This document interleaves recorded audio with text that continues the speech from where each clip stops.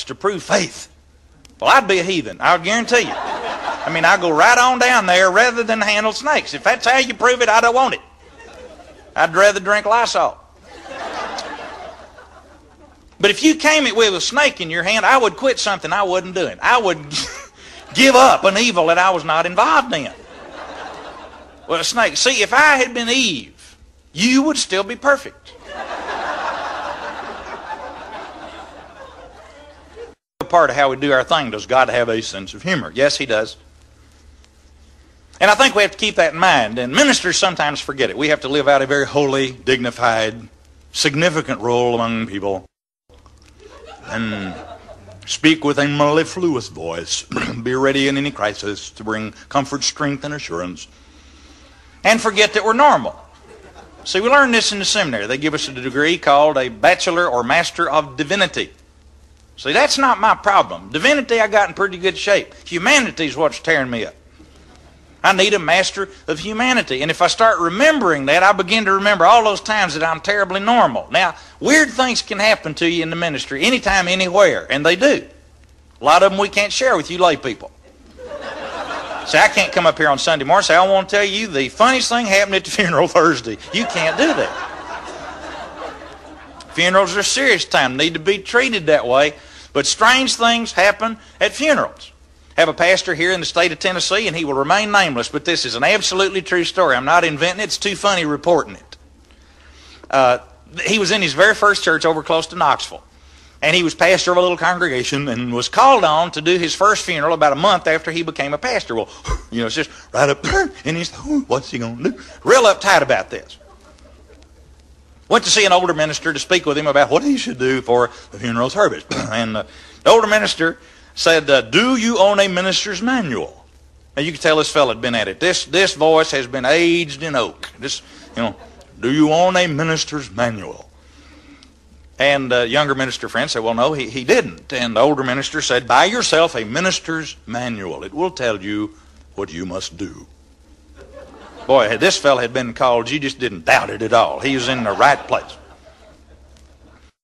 Explain that real fast. Minister's manual has special ordered services for things like weddings, funerals, ordination of a deacon, ordination of a minister, dedication of a new church facility, commissioning of a missionary, and the scriptures and orders and all that stuff are in order. Then there are different kinds of funerals. An infant who died at birth, a military service, an elderly person who died at 104 after a long and fruitful life. So the funeral services are arranged differently depending on the circumstances of the death of the dearly departed.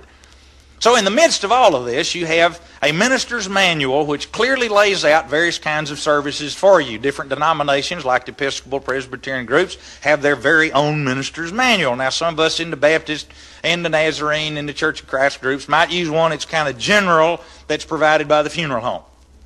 See, and it'll have their name on the back near the family at the graveside there. So as you can see, First State Bank out here on the back. Now then, the minister takes his minister's manual, this young fellow that he buys at the Cokesbury bookstore or something like that, non-Baptist operation, they hadn't gotten out there yet. We're gaining on them. But he buys this minister's manual and goes into it, and here is a wonderful layout for a funeral service. He thinks it is just spectacular. Gives him scriptures and special arrangements and hymns to be sung and all this beautiful stuff. Wow, he just thought it was terrific. So he works up his funeral service and got it all in shape. Then goes out to do the funeral. The people were amazed at what a wonderful minister they had. How tasteful, how thoughtful, how significant this service was. Well, he just gave them his most wonderful thoughts. Then they drive out to the cemetery, and it's time for the committal service, when we commit the dearly departed to the earth forever. So they get out of the funeral car, slams the door, and opens his little minister's manual to the committal service portion of the funeral. It's the second ribbon. These deals have 2 ribbons in them.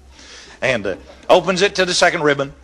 And he reads here, the minister may wish to gather a handful of soil and walk before the pallbearers to the burial site, scattering the dirt abroad and reciting the following verses. Ashes to ashes, dust to dust, from the earth we come, to the earth we return. Well, he says, that's terrific.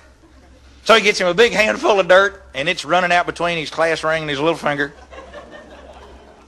And he looks back at the pallbearers who are, as we say in eastern Kentucky, studying him right smart. And these are kind of typical Route 2 good farm folks. All these good men, brown from the eyebrows down, white from the eyebrows up. They wear their caps in the sunshine.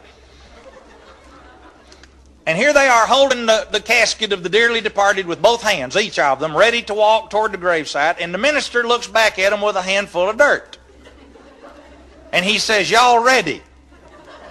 Now they're thinking to themselves, preacher, this isn't a bring your own dirt funeral. And one of them sort of shrugged like, I guess so, and he just pivots with authority, starts walking to the little funeral home tent up on the hill, scattering the dirt, and they're walking behind him like they're following a diesel up a slow grade, just coughing and hacking as the dirt flies back through the air. And boy, he is just giving it to them. Ashes to ashes, dust to dirt. They're coughing and clearing out of there. From the earth we come, to the earth we return. Boom, walked right in the hole.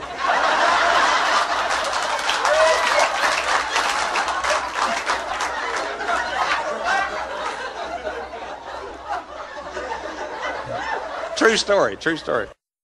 There's a minister in Waco, Texas several years ago. I won't give you his name because I don't want to embarrass him on this album. But he's what you call a rather enthusiastic kind of preacher. Methodists aren't accustomed to this. They rarely ever get enough preaching to sweat through. You know, just kind of hang in there and be sociable, wear organdy gloves and things like that. And this preacher was one of these kind of guys. He was kind of a showman. And on Sunday nights, he got real loose. And he'd come down out of the pulpit and preach in the aisles to people. Just carry on.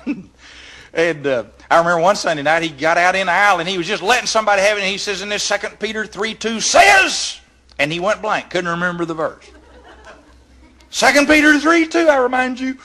And he couldn't think. So he runs back down the aisle, up on the steps, opens the Bible, whiplashes through the pages, finds it, goes, runs back down there, and then finishes the quotation. Now, that's the way he was. Well, I went to Baylor University in Waco, and the students used to just turn out in droves to go down there on Sunday night because this guy would just turn the place into kind of a wild circus. And you never knew what would happen next, but it was kind of crazy. One Sunday night, just before the evening service, a lady came back to his study who was one of his members. And she called him by name, and she said, my brother is here from Ohio, and he's pastor of a church there. And I just thought perhaps you might like to know that he's in the service. And the pastor, with a marvelous, booming, go-get-em kind of voice, said, wonderful. Said, I think I should call on him for prayer this evening. Would he be willing to do that? Well, yes, he'd be pleased to, I'm sure. He said, good. So he gets the fellow's name down. And in the service comes out, and he says, we're so pleased tonight to have worshiping with us from Ohio. Brother such and such. Call the man by name, and he says, at this time, I'd like to ask him to lead us to the throne of grace in a word of prayer. Bowed his head. Well, unbeknownst to this pastor, the visiting preacher was a Pentecostal holiness in high gear type. And the minute he was called on for prayer, he grabbed the pew in front of him and half launched himself in prayer. Oh, God, we thank you, and just off and running. Well, the church was used to the pastor being kind of an unusual type, but they weren't used to this enthusiasm. And I mean, he was off and running. Oh, God, one of these mornings we're going to wake up and look outside and it's going to be darkness. Well, the pastor sort of, caught fire with this old boy, and he says, oh, yes. And the fellow says, we're going to call Hong Kong, China. They're going to say it's dark over here. The preacher says, oh, God, help us. We're going to call Honolulu. They're going to say it's dark over here. Preacher says, oh, God, help us. We're going to call San Francisco. And they're going to say it's dark over here. He says, oh, God, help us.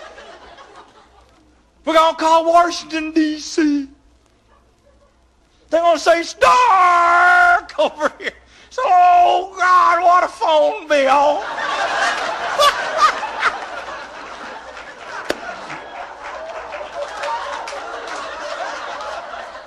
True.